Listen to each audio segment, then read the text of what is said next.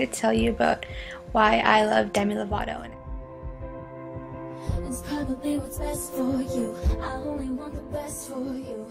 And if I'm not the She gives many teens the hope and courage to believe and respect themselves for who they are and not to be someone they're not.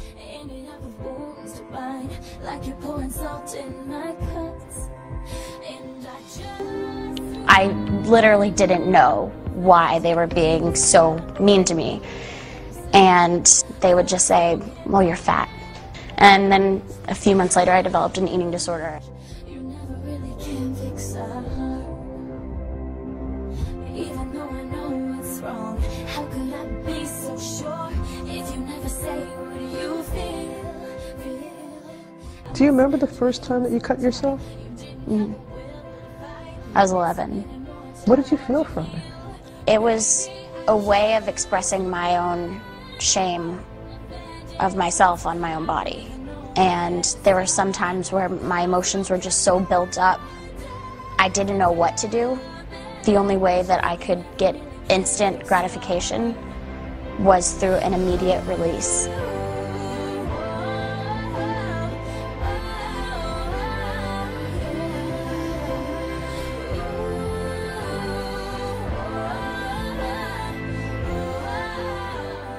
The fact that she can, overcome everything, going to rehab and coming back and being so much stronger and, just being herself, it's very inspiring.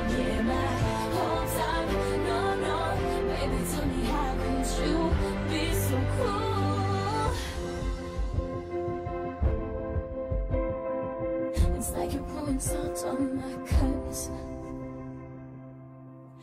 Baby, I just ran out of feelings. I don't even know where to start, 'cause you can. She respects her fans, and that I love the fact that she's not fake with them. She's able to be open with her personal life, and she doesn't hide anything like most celebrities do. She doesn't want people to know someone who she's not. She just wants everyone to know who she is, who Demi Lovato is. Oh no, no, no, you never really can fix a heart. Oh no, no, no, you never really can fix a heart. Oh, ooh, ooh. She is a true inspiration.